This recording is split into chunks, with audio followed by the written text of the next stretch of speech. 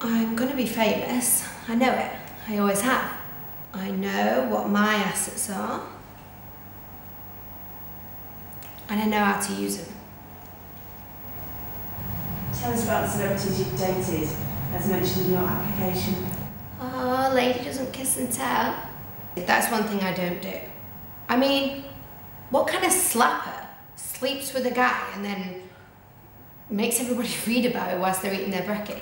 What I will tell you is I have been lucky enough to enjoy the hospitality of a famous footballer, an actor, male model twice. Look, I get what I want, you know? It's like, you're not going to stop me getting my dream. That could be like a modelling job, a lad in a club, whatever. You've got to be ruthless in my line of work, you know? It's fair to say that things were pretty tough for you growing up, weren't they? The past, right? I mean, yeah, things weren't ideal.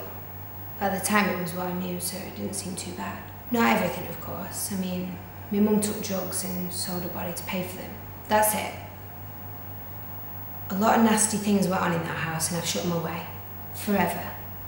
Anyway, what can they find that I haven't already spoke to you about?